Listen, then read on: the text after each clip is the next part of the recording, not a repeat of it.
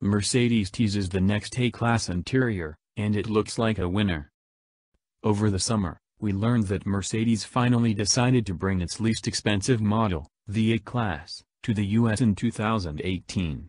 When it goes on sale, it's expected to slot below the CLA and stick closely to the concept that Mercedes showed in Shanghai. But before the production A-Class gets revealed, Mercedes showed off the new car's interior.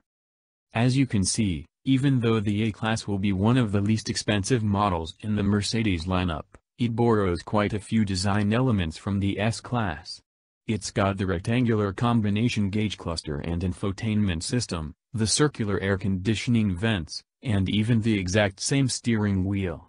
It also looks like Mercedes has gotten rid of the scroll wheel that controls the infotainment system and switched to a Lexus-like touchpad.